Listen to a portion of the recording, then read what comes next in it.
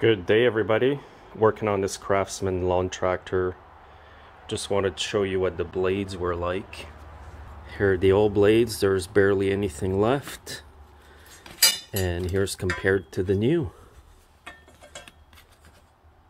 If your blades are worn out like this, what's going to happen is, well, obviously it won't cut properly, but it will not shoot the grass out of the deck properly either, and it won't mulch it properly. Also, what happens is all the grass builds up on the inside of the deck. I've already been scraping huge chunks out of it. See what I mean here? That's how bad it gets with bad blades like that. Thanks for watching, guys. Have a great day.